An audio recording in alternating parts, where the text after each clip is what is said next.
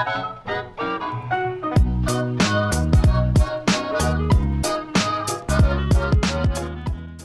YouTube, my name's Nero, and today we have some Call of Duty Advanced Warfare, and today we're going to be talking about supply drops, a brand new addition to the Call of Duty franchise. It adds a looting system to the game in a way, and it's pretty freaking cool. So the gameplay here is just going to be me getting a supply drop initially to kind of show you guys exactly what supply drops look like and how you can acquire them. Unfortunately, I don't have too many tips to give you as to how to acquire supply drops. They really seem to happen randomly, and talking to other YouTubers, I couldn't find any concrete evidence, any real answers as to how we get these supply drops to drop. But as you guys can see, I got one right there randomly for being meleeed. I don't know why I got one, but I ended up getting a supply drop right there. Now let's actually go towards the end of the game where you guys can see what supply drops look like as you open them and the stuff that you guys can actually get from them.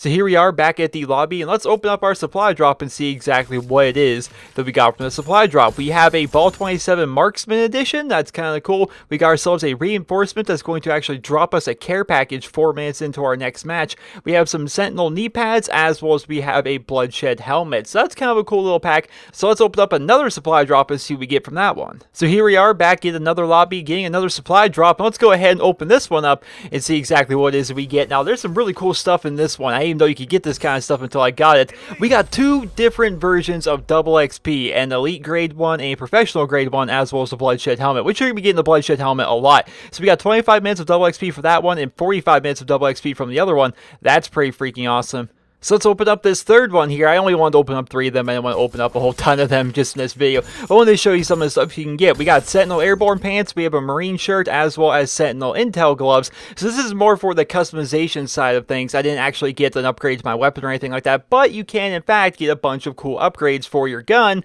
from these supply drops. Let's go ahead and show you guys some gameplay of that. So here we are back in modern time, present time, as I'm about ready to prestige. I am max level right now. I'm ready to enter prestige. I have all the XP I needed, but before I do so, I wanted to show you guys my armory so I can show you all the things I've actually gotten out of supply drops. Let's go down here to the armory, and as you guys can see, I have a ton of different weapons I've gotten from supply drops. Just a bunch of different upgraded weapons of different kind of colors and variations, as well as I've gotten a bunch of different kinds of masks and customizations for my character that I can use, like this green ball cap that I like to wear, or these Nito blue pants, or especially these green gloves that I really think are cool, because even while you're playing Call of Duty and you're playing this in first person, you can actually see your gloves on your character while you're playing. So having these glowy green gloves are pretty freaking cool, and I love those gloves. But the main thing I want to focus on right now is actually these weapons. So there's 3 different tiers of weapon upgrades that you can get. There is Enlisted, which is going to show up as green. We have Professional, which is going to show up as blue, and we have Elite, which is going to show up as this brown, bronze, goldish looking camo, right? So keep in mind, Enlisted is the lowest tier you can get. Professional is pretty above average, and then Elite is just a very good version. Now all these different kinds of upgrades for the weapons actually give you kind of bonuses, as well as takes away a little bit from your gun. So it kind of depends on how you want to play, and allows you to customize your experience a little bit more. So let's say, for example, let's go up to the Ball 27 308.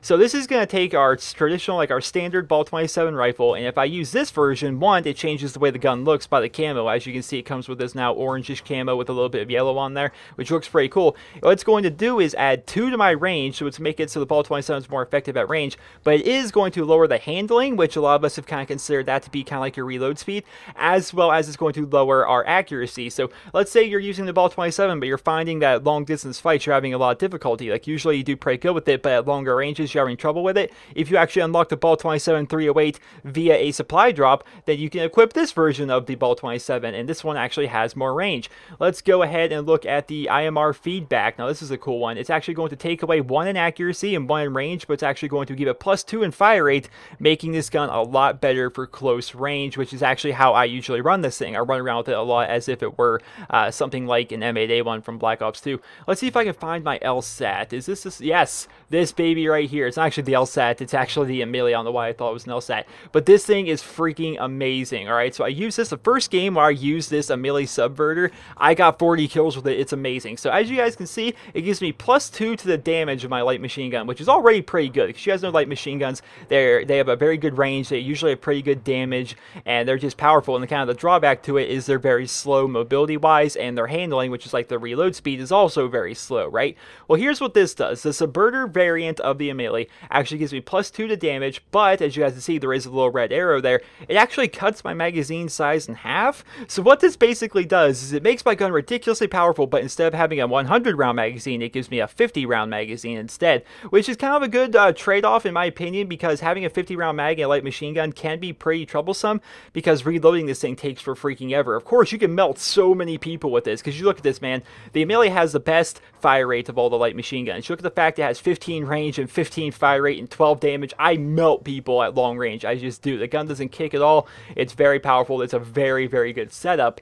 But at the same time, it takes me forever and a half to reload, and I don't move around a whole lot because my mobility with a light machine gun is, of course, a lot less. So these are just some cool things that you can get. I have a bunch of different ones here, and these things are all pretty nice, and it really allows you to customize the way you want to play. One more thing I should note, down there at the bottom of your screen, you see it says discard item. Now, I can't show you exactly how it works right now because I have all the XP I need to be able to prestige, but you can, in fact, discard these items, and doing so will give you XP. So if you go ahead and let's say I wanted to get rid of this here. I don't really like using the S12 here all that much. If I want to discard it by pressing X, I can actually discard it by pressing A now, but usually it's going to show up, it'll tell you how much XP you would get for discarding it. Now how it works is if you want to get rid of a green weapon, an enlisted weapon like this, it'll give you 500 XP for getting rid of it and taking it out of your armory. If you do it to a blue, it's going to give you 1000 XP, and if you do it to an elite, it's going to give you 2000 XP, which is pretty freaking great. So if you find some of these things that you don't exactly like I'm not a big fan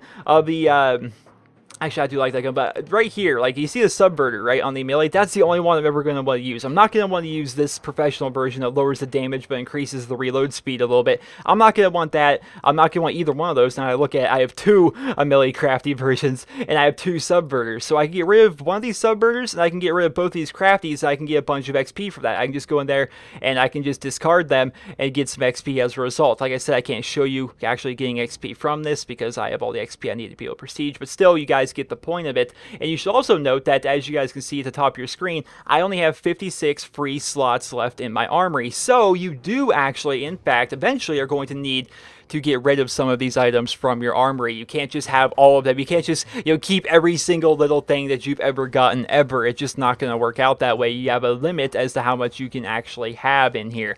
So you are going to have to kind of pick and choose, especially in the later levels, like I imagine once you get closer to 15th prestige and stuff.